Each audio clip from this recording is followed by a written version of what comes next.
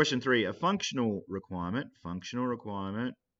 for a software solution that collects the contact details of customers who dine in at a restaurant could be A, saving customer data to a file. Let's go back again. So what does it need to do? It needs to, a functional requirement for a software solution that collects the contact details of customers who dine in a restaurant. So saving customer data to a file. Okay, we'll leave that there. It might be an iffy. B, that the solution can be used on multiple devices. Doesn't say anything about that, and that might be a little bit it might be a little bit blurry between functional and non-functional. So I don't think it would be that one. The solution can fail to take an order no more than once a month. That's clearly not in the scope of whatever this is, so I would count that one off.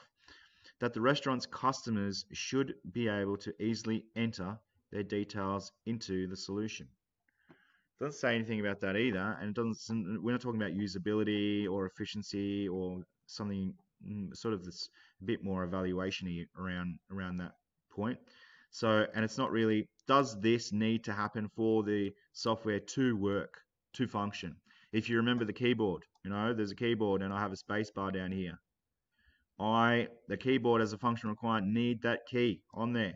Whether that key be long and skinny and up there or up here as a non-functional requirement or colored in blue, doesn't matter, but to make the keyboard work, a functional requirement would be that there is a space bar on a keyboard.